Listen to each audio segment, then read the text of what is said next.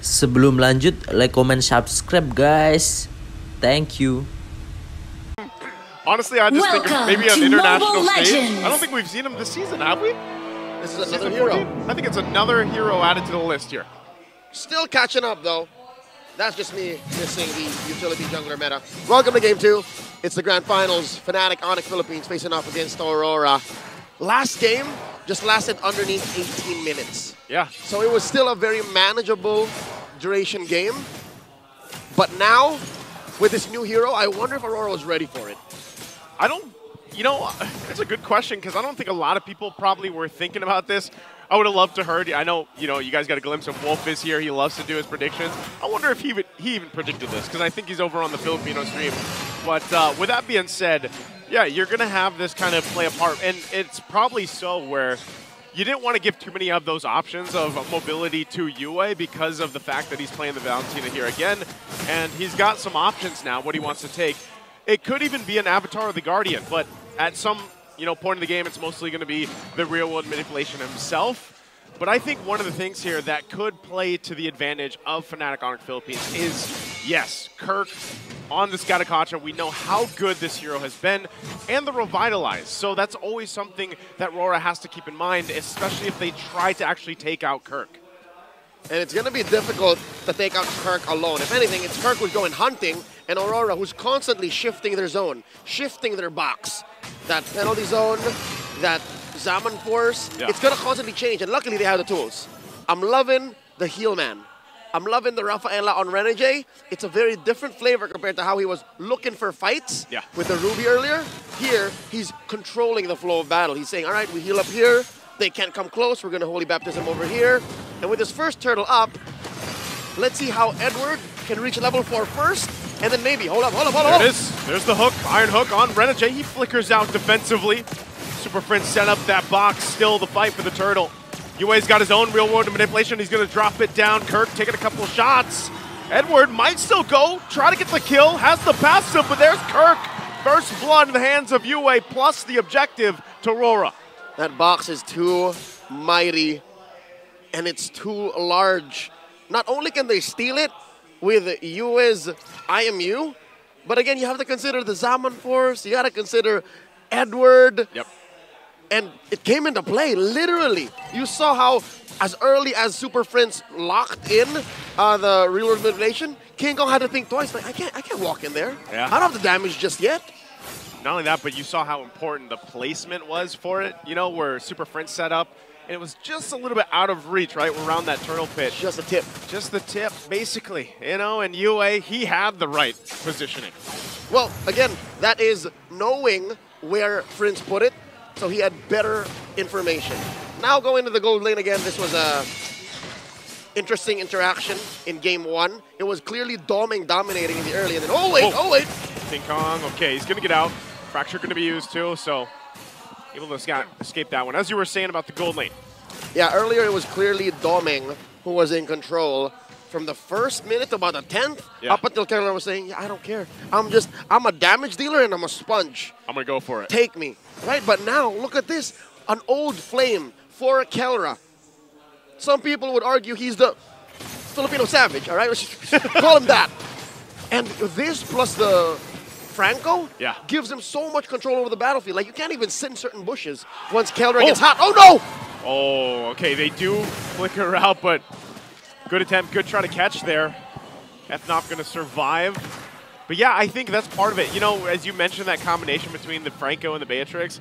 Like, remember, there was a time, too, when we saw the Franco a lot, it was what? The focusing mark back then that was brought up a lot of the times when Franco was picked up more. And that's when Bea was big. Yeah. That was, I'd say, 2022. Malaysia, MSC 2022.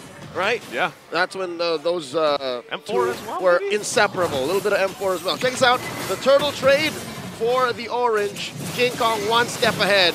I think Fnatic Onic are just letting this go, but making it hard for Aurora to secure it alone. It's a 4v2 situation. Yeah, there's a lot of bodies down there on the bot, too. Demon Kite will get that second turtle of the game. So they go through some trades. That's the plan for Fnatic Onic Philippines right now. And if anything from the last game, it shows that they're willing to play the patient game if they have to. And I think that's what they gotta do, really. But step on the clutch when it's most important. The hook coming in from the bruiser. Hook with the flicker. Are they able to cap out the kill? Edward will flicker. King Kong, though, going to jump in, gets the penalty zone, and it's too much as Yue will clean up the kill. And Edward, with the body of Smith, able to survive. Well, I'll be damned. Yue stole the fracture. Yue put it right underneath King Kong, if I'm not mistaken. The beast gets slain. By his own. Not by his own hand, but by his own tool. Tool, basically, Dear right? Lord. And this is exactly what I'm saying. Aurora have to play it controlled, disciplined, but know when to switch it up. And boy, oh boy, did they switch it up well there. Was it not Brusco started with the hook? It was. You know, and it was a good attempt because it doesn't get better than, it doesn't get much better than that. You got the hook, you flicker to the turret. And you killed the jungler. Yeah. Like, you know, so it was a good attempt from Fnatic Onic Philippines, but Aurora definitely counterplayed it. Just shows how in sync and how well accustomed and attuned their communications are. Being the newest kid on the block, Aurora, announced as the newest franchise in Season 14, are now in the Grand Finals playing like this, making the Thunder Gods sweat. 6 minutes and a half in, about 1,000 and change up ahead. Is it just me, or is Fnatic Onic playing for Turtle? This time around, they might want to get this one, unless they just keep trading objectives. It's the last one. Last one of the game. They don't want to...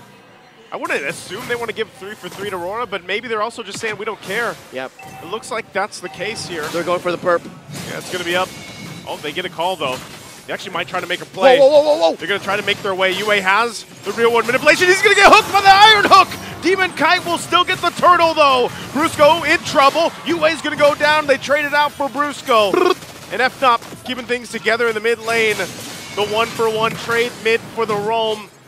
And I don't know if they're going to get more. Kirk not going to catch that unbreakable. That's a small side grade. And throughout that whole fight, it started off with Fnatic Onic just catching up. That was King Kong pushing that top lane and then making a beeline for the turtle fight. I mean, I think 3 out of 3.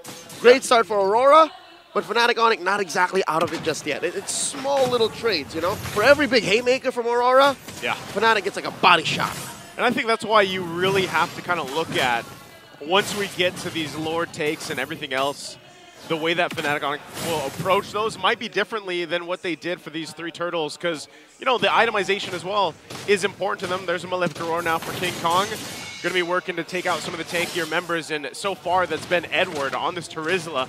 They got to be able to cap him out, and they know they have to work against that passive too that keeps them healthy, plus heal man.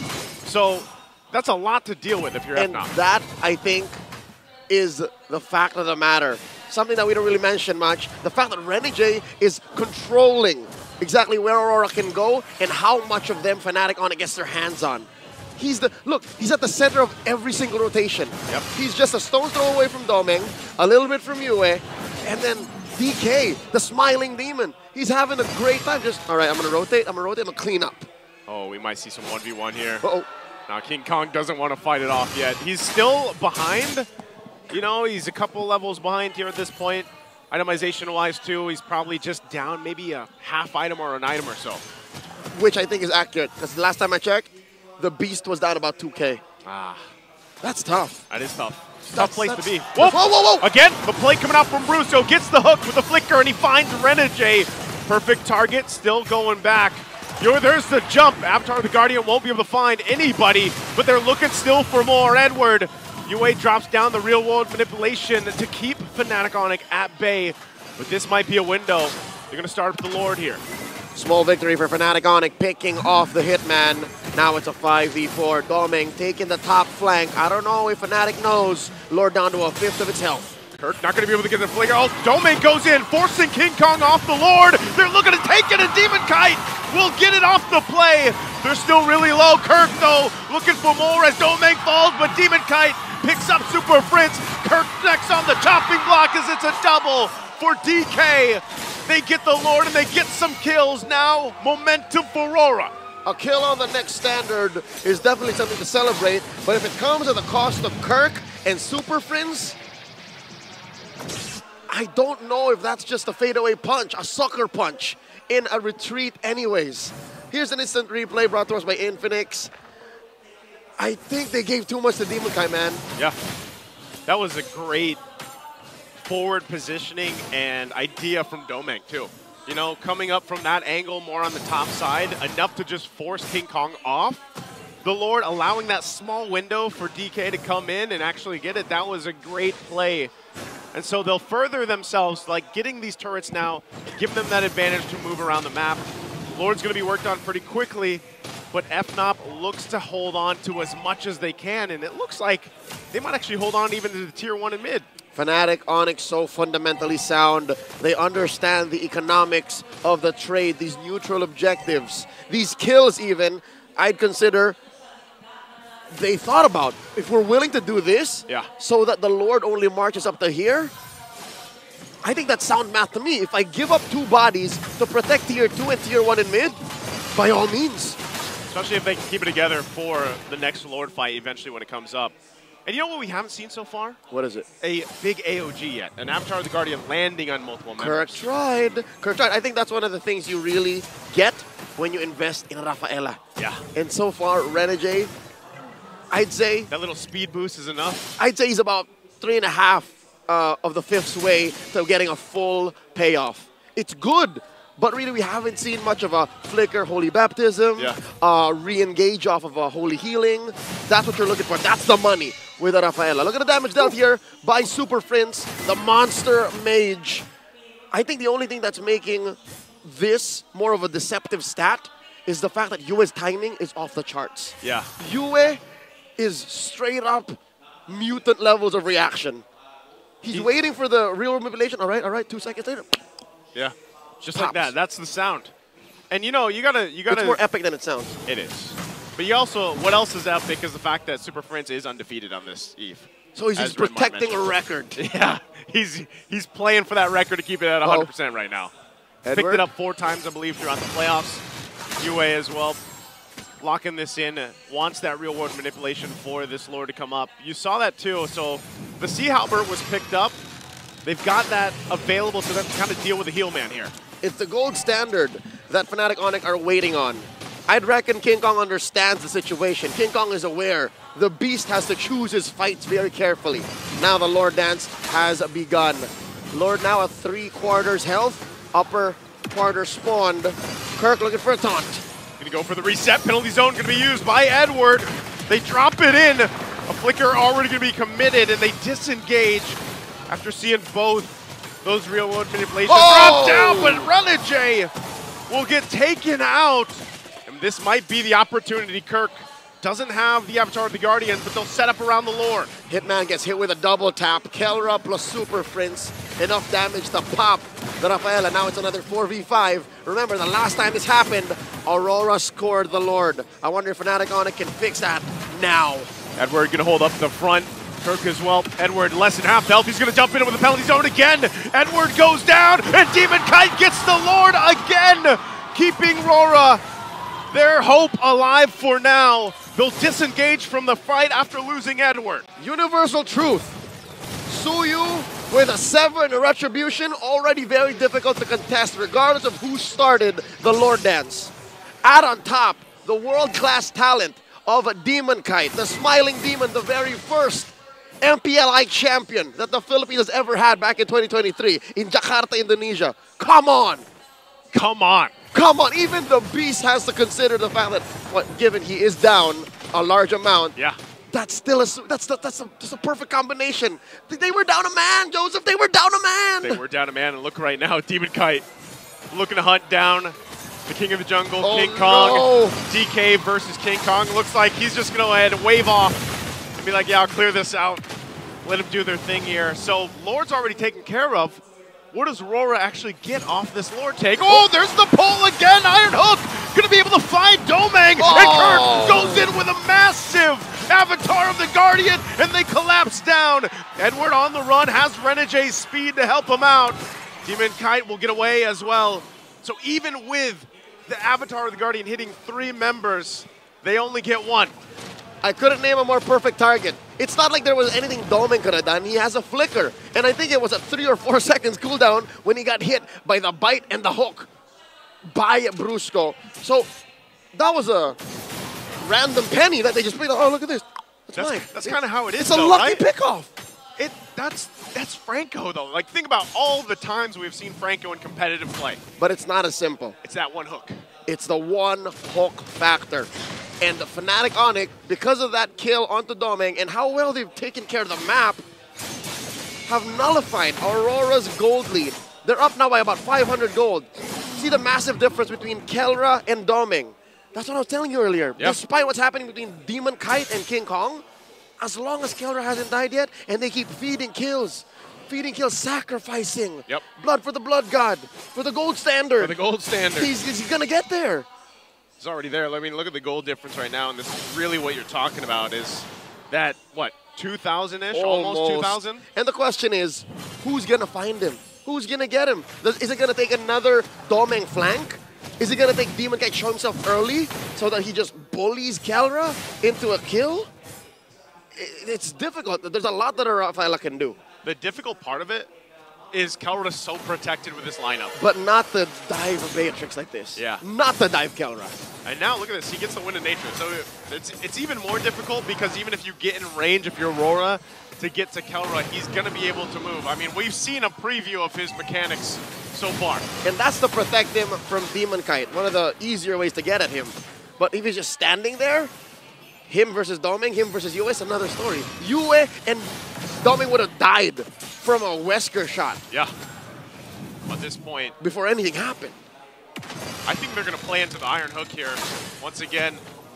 And it looks like Aurora wants to go ahead and just allow Fnatic Onic Philippines to go ahead and play into this the way they want to. The ultimate tempo breaker. The ultimate format of a formation breaker. Look at this. Brusco showing himself. Kelra also visible. But one thing Aurora have good is their bush control. They're controlling the river brush, making sure that the pixel brush is safe. But look at the pressure Fnatic Onic is done. They're going coast to coast. This is what we've seen King Kong do time and time again.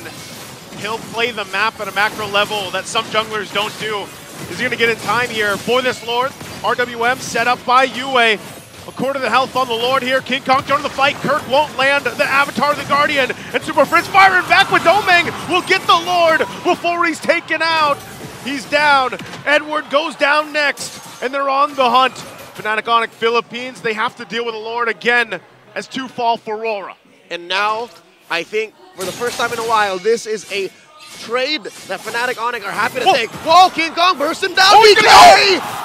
King Kong does it again. How many times have we seen him do this?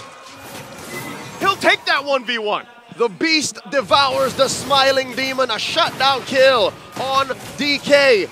And now, despite having a Lord, Aurora are up against the ropes. 4 members of FNOP in the base with Renegade and Yue left to their own devices. They should be able to defend, but the base turrets will be worked on. They hold on to one in the bottom lane. And Kirk gonna jump out defensively here. But man, what a swing for Fnatic Onic. It was a long time coming. I'd say it was a spring, just coiled up, coiled up, coiled up until it just gets released. And the fact that King Kong held out. King Kong was down about what, like 1,000, 2,000 for a while? And it was just the threat of Kelra keeping Aurora honest. And now suddenly, he's up 1,000. Man, we saw this just in the previous games throughout the playoffs even. If you've just been watching King Kong alone, he loves to do that. He loves to play these side lanes and put pressure enough. And then either he'll join those fights for the Lord takes or he won't. And you have to respond to him. He just makes you acknowledge him. And now Fnatic Onic are forcing Aurora to acknowledge their threat of taking the Lord. In about a minute and change, upper quarter of the map, this long lane has to be worked on again. We talked about how King Kong keeps doing this, how King Kong is so good at working the long lane. Now he has to find a way to get back around there and then force a response from Aurora. Ooh, by the way, right now he's going full on Ube. This is Ube Aurora right now. They're playing around Renegade 100%. Looking at just the formation that they're rolling with too. And that's the thing, you know, they have to kind of keep their head on the swivel. Even if they have this movement speed buff from Renegade here, Kirk was looking for the jump earlier on.